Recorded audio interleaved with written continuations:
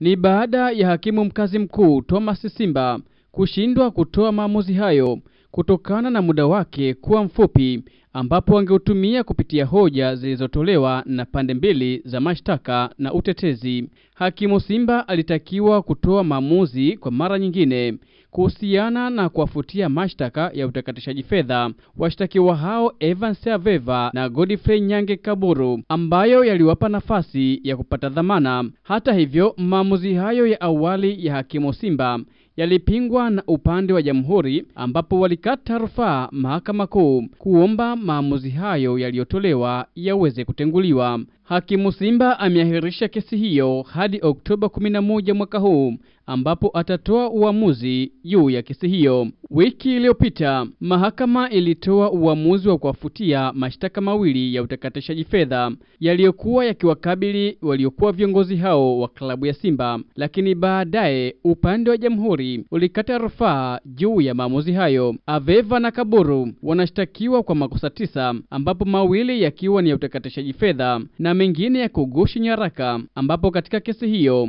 waliunganishwa na aliyekuwa mwenyekiti wa kamati ya usajili Zakaria Hanspop.